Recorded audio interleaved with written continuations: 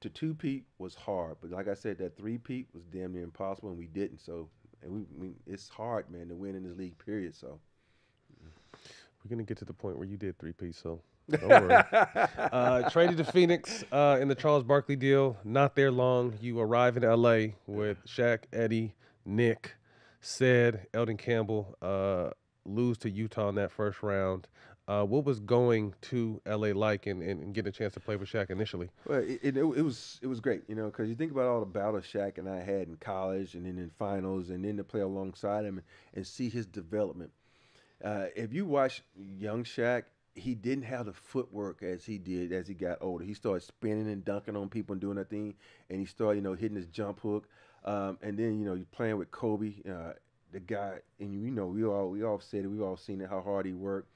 And then you had guys that, like Eddie and Nick and Rick Fox, and you know, Eddie Jones probably one of the most athletic guys ever. Nick is one of the most competitive guys ever. But when you got that, and then you got little young Kobe sitting over there like, I need all those shots you getting, I need. And so we went into Utah and got swept, and everybody talks about why did you go to Kobe for him to take that final second? Because the dude was hot. People forget about that. Is you go with the hot guy, and to me, great coaches go with the hot guy.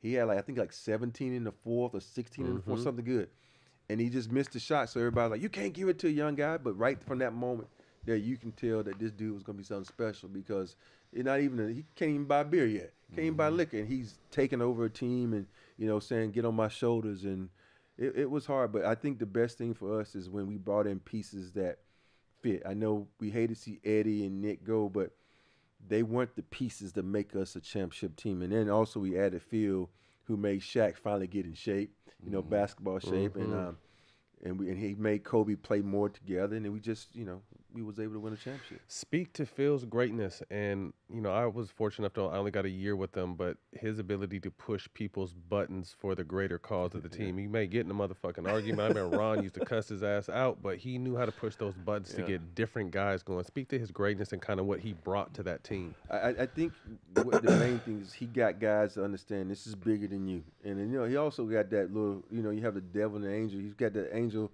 of coaching Michael Jordan on his shoulder, and everybody looks at the angel instead of the devil and kind of listens to him. But the thing with Phil, what people don't talk about, is his ability to just bring you to a side and talk to you about what he needs you to do for the team. I had so many guys that come out of a meeting with Phil and said, man, Phil told me I need to do this, this, and this. Have you talked to Phil yet? I'm like, nah, he ain't never called me in the office. Like, what? He says, never. They said, Phil and I never had a conversation except for one time.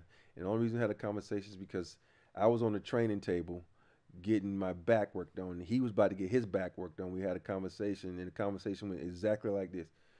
How you doing? Good. He says, so what happened between you and Danny Ainge? I didn't like the motherfucker. Okay. End of conversation. And we never had a conversation other than like, help me, give me a double team with Tim. We don't need that. It was never like, like Pop and I've had conversations. He's asked me about my daughter. He's asked me about my family. Rudy and I have conversations. So it's one of those things that I think Phil was one of the type of person, if he needed you to do what's best for the team, he would have a conversation. And I think deep down he knew I put the team first. I didn't put myself first. I didn't care if I scored. I didn't care. But as long as we won, that's all I care about. And so for me, I think that's how Phil was able to bring everybody together. He knew he could go to B. Shaw and say, B. Shaw, I need you to talk to Kobe. I need you to talk to Shaq. I need them to play better. I need them to play defense. And it was one of those things that he was like a psychologist, where he just know how to mentally get people motivated. As you see Shaq's greatness and Kobe starting to grow, what was that process like?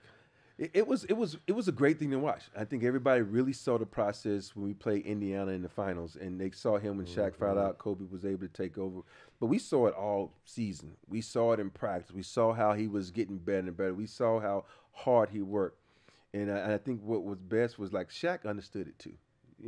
Whether he admitted it or not, he understood it. And he because there was moments where Shaq would give him the ball, and this is how because Shaq would back off and try to get out of his way, and he would go to the dunker spot and let Kobe do his thing. That's how he was able to get that dunk in the Portland Oh, series Portland off that because he was lob. letting Kobe do his thing. Mhm. And even though he was killing, but okay, who has a better advantage, Kobe or Shaq?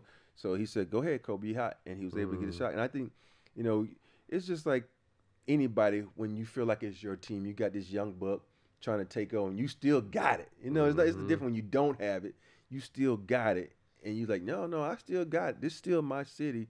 But I think he should, I think he realized, I need this dude to get what I want. I need everybody on this team to get what I want. It's not about me because we all seen MJ try to do it until he got, Pip and all, Horace and all these other guys to make them whole. Tony. You gotta have this, and I think that's what he did.